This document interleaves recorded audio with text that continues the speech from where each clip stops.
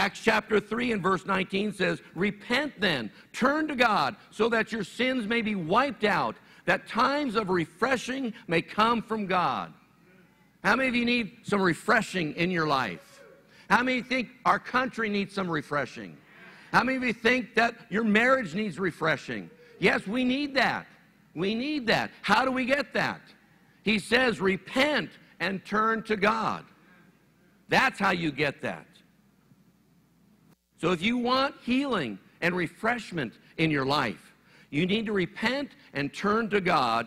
Then, he says, your sins will be wiped out. Do you see that? In fact, you might want to circle that phrase. Your sins will be wiped out. I want to illustrate that for you.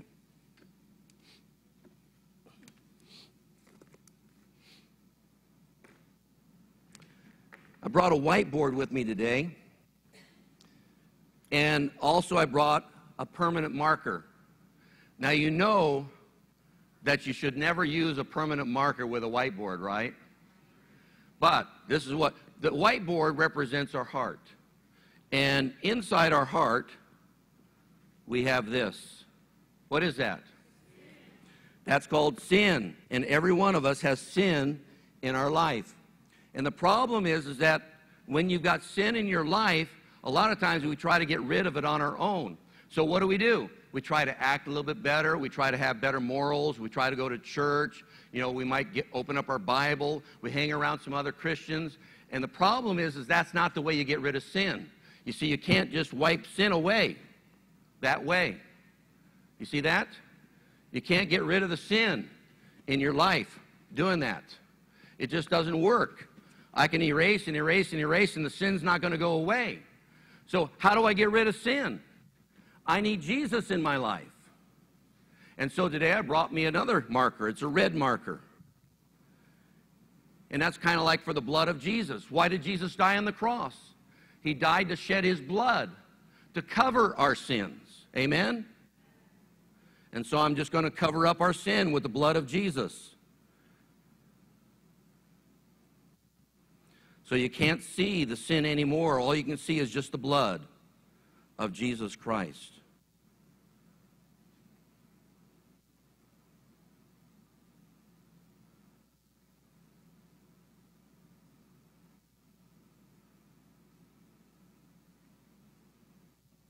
The Bible says in the book of Hebrews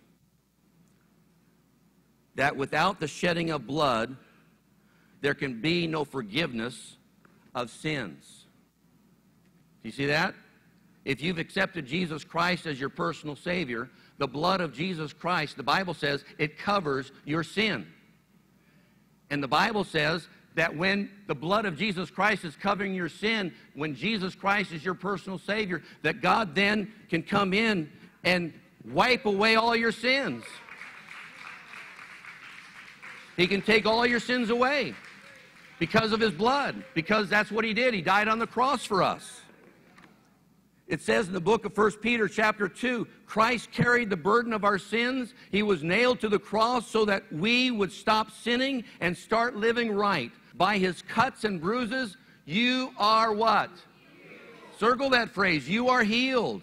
What in your life needs to be healed right now? Do you need a relational healing? A spiritual healing? A physical healing? Do you need a mental healing? An emotional healing? Listen, whatever it is, listen to this. Jesus Christ can heal it. He can wipe it out. Just like I did that word sin.